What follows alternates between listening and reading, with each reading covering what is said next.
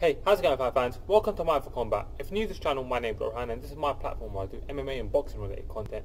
And if you're new here, I need you to help me to grow my platform. All you need to do is hit the subscribe button, like the video, dislike the video, and share it out to your friends and family.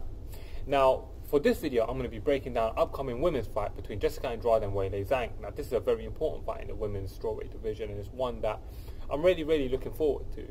So Jessica Andrade's coming off an incredible showing against Rose Namajunas, where she was really getting lit up like a Christmas tree for a couple of rounds, then dunked Rose on her head. Rose, a fighter that I think a lot of, and actually I picked Jessica Andrade to win that fight because I felt like Rose is a fighter that takes a lot of risks coming into that fight, and sometimes those risks ain't always worth the reward, and I feel like that's what played out. She didn't really defend herself in that Kimura attempt properly. She got dunked on her head and the fight got finished. Coming into this fight now, Jessica Andrade fights a fighter who isn't so risk adverse, and it's kind of key, and it's an important fight for the women's division, especially in history. So it's a main event in China. You got a Chinese fighter fighting for a UFC title, who will be the first Chinese fighter in history to win a world title, where she's the win, and she's fighting Jessica Andrade, who's been a staple in the women's MMA for a long time. She of course debuted at bantamweight. She's come all the way down to 115, and she's looked pretty damn incredible since doing it. I believe she's gone 7-1 since they dropped down to strawweight, and she's been impressive in each of those fights. Even her fights with Joanna Jędrzejczyk, who she lost against, she still looked pretty damn incredible in the fight. She showed a lot of stuff, and she fights Weili Zhang, an experienced kickboxer and Sanda fighter. And for those of you who don't know what Sanda is, that's Chinese kickboxing. You should check out some Sanda fights, pretty dope. And check out some left way while you're at, actually. You know, maybe I should do a video about left way. Would you guys want to see a video about left way? Anyways, I'm digressing. So, Weili Zhang is a fighter that I'm very fond of, and this should be a really good fight. So now, let me get into the fight, and let's go through the tape. Jessica Andrade is 27 years old, in a physical prime and competitive prime at 27 years old. She's a young lady, and she fights another young lady in Weili Zhang, who's only 30 years old. Yes, she's 3 years older. Yes, she's hit that 30 milestone, but she's still very young. She's still very sharp. In her fights, you can tell she's still a young woman, and comes into this fight at the peak of her physical prime as well, and she's got a lot of background in kickboxing as well, and that's something we need to consider.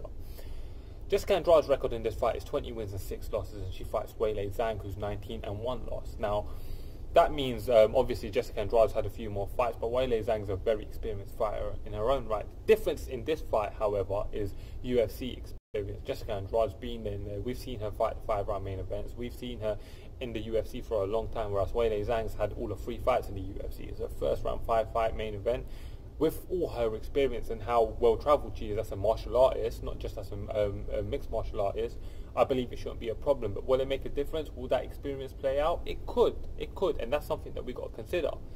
Jessica Andrade stands at 5'2", which makes her 2 inches shorter than Weili Zhang, who's 5'4", and she also has a 1 inch reach disadvantage to Weili Zhang, having a 62-inch reach to Weili Zhang's 63-inch reach. Now, that slight bit of size difference will, in my opinion, make a difference, particularly when you consider that Weili Zhang's a striker and Jessica Andrade likes to strike as well.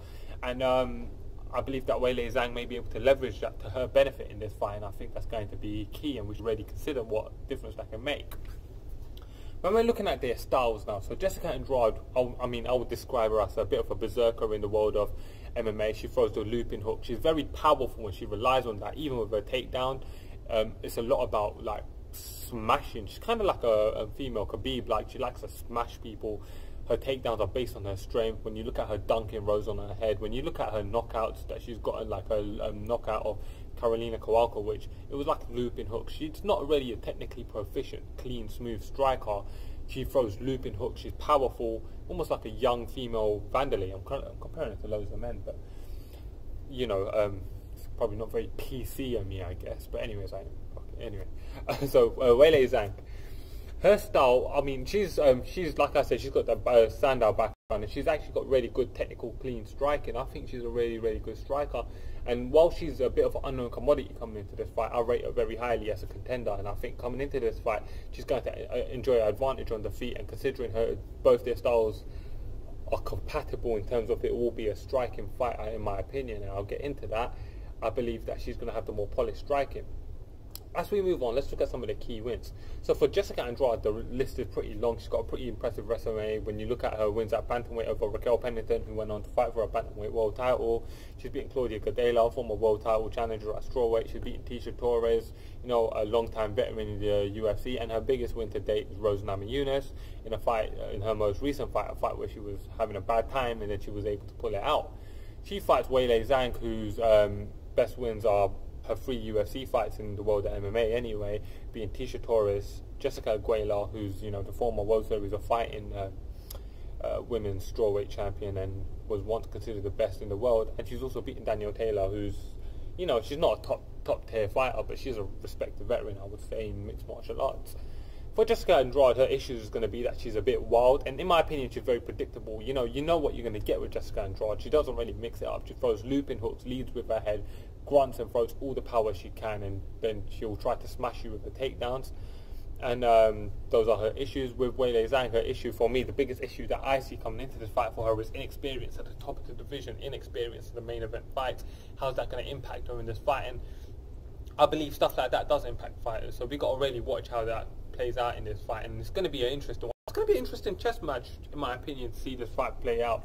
The X factor for Jessica Andrade will always be her X factor. It's her strength and her power, her knockout power. Not many women carry knockout power, and she's also a very brutally strong person. But Weili Zhang's also a very strong person. She's known for her strength, and her biggest X factor, in my opinion, is this. In this fight, it's going to be her polished striking and her clean fundamentals when it comes to the realm of kickboxing. Now let's get into my prediction. So in my opinion, Jessica Andrade is going to come out here and try to strike with Weili Zhang. Okay, she's going to come out here and try to strike with the Sanda fighter, and the issue here that she's going to find is that the slightly bigger Weili Zhang is going to have a technical advantage over her in the feet. Maybe not as big as Joanna did, but the difference between Weili Zhang and Joanna is I believe Weili Zhang will carry more consequences in her shots. For as good as Joanna is on the feet, she is not a knockout artist. She's not a finisher, but I believe that Weili Zhang, whilst she may not be, you know, the strongest finisher on earth, she does carry power in her strikes, and when I've seen her kickboxing fight, she's impressed me. So there, Jessica Andrade is going to find difficulties, okay? Now, the difference here is Jessica Andrade can try to go to a grappling game. Do I think Weili Zhang will be able to defend the takedowns? Yes and no. So yes, I believe she'll be able to defend some of them. No, I don't think she'll be able to defend all of them over the course of 25 minutes. However, from what I've seen of Weili Zhang, I'm going to assume that she's going to be able to get off the floor if she gets down, and I think she's going to be able to defend enough takedowns for long enough to be able to do damage on her feet and rack up points. Now, I know what you're thinking. It seems like I'm leaning towards Weili Zhang. Well, you're right. I think Weili Zhang's going to be able to keep this fight on the feet and maneuver herself into a round-by-round basis to be able to get a nice points lead. I believe she's going to have a good strategic advantage on the feet, and she's going to start picking Jessica Andrade apart, defend the takedowns, and I believe she's going to be getting a decision.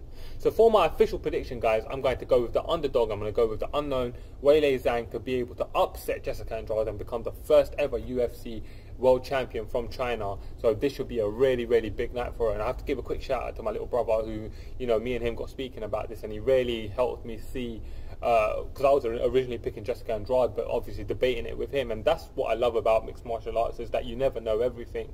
And I might get this wrong, and I might have had it right in the beginning, but that's fine. I love mixed martial arts, and I'm cool with that. So, and obviously Jessica Andrade has her opportunities to win. One blink and it could be all over if she messes up hard, but I believe Weili Zhang has a good enough chin to be able to survive that.